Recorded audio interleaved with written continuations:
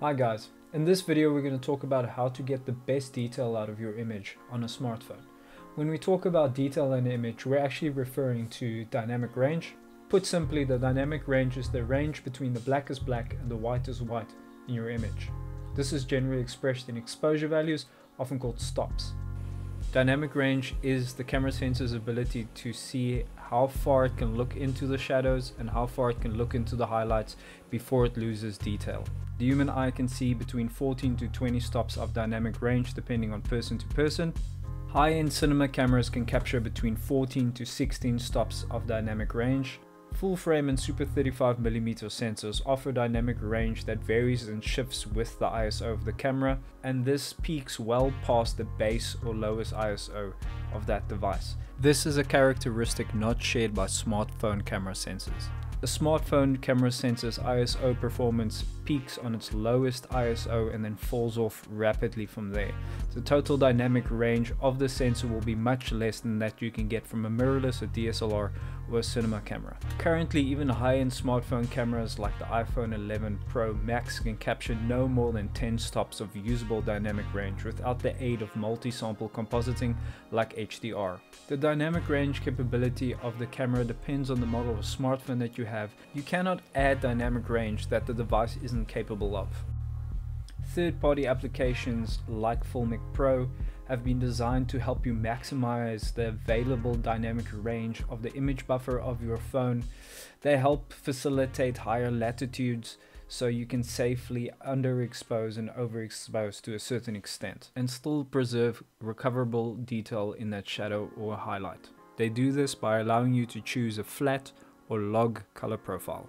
Next, I'm going to give you a few examples of some shooting situations you might find yourself in, and we're going to talk about how you can bring the contrast ratio of that scene into the range of what your cell phone camera is capable of. This type of work is traditionally done with a light meter, but if you don't have one, don't worry. I'll also talk about how you can use built-in functions of Filmic Pro to do the same.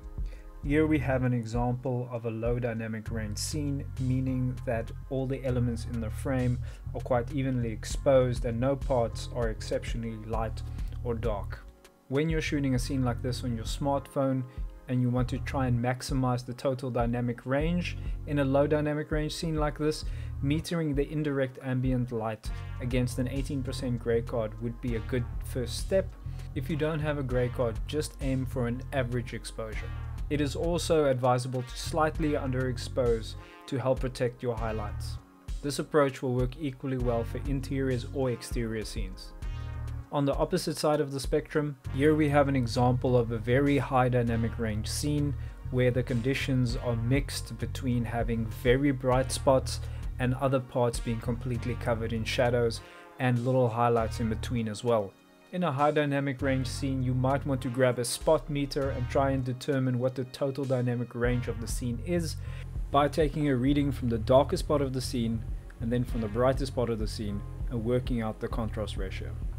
If the scene exceeds the dynamic range capability of your device, or a good rule of thumb would be anything more than 10 stops of dynamic range, you are going to want to shape or control the light in that scene if you want to shoot on a smartphone sensor. In exterior scenes where there's no movement, you could use a graduated ND filter to help compensate for a blown out sky. If the scene is too dark, you can bring in your own light sources or use exterior windows and mirrors, and then use the same techniques you would as if you were shooting in a studio. For interior locations, if there are any devices with bright screens in the scene like televisions, turn them down to their lowest brightness level and also turn down the saturation. For light bulbs or lighting fixtures that are overexposing, try and replace them with the lowest lumen level bulb you can find. To manage practical light sources like lamps, lampshades are quite effective just to bring down the brightness slightly. Neutral density wrap can also be very useful. You can cut out a piece in the size of the screen that is overexposing and then lay it over that light source, or wrap it around bulbs to bring down their brightness into a range that's usable for you.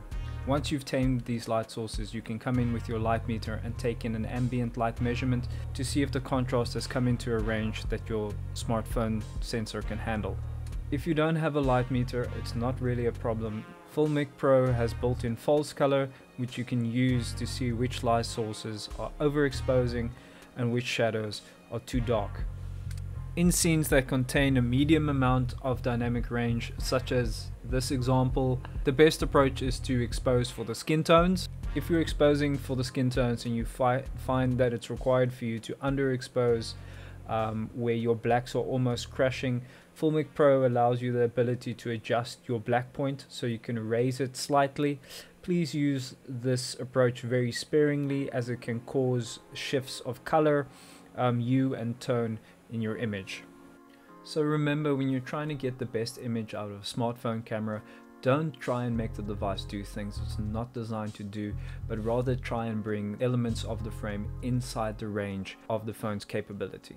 That means taming light sources, sometimes taking light away, flagging or blocking off light coming from different angles, and always be sure to make sure that your exposure on the characters' faces are as good as possible. I hope this video was useful and you now have a better understanding of how to maximize the dynamic range of your smartphone camera and be able to capture as much detail as possible.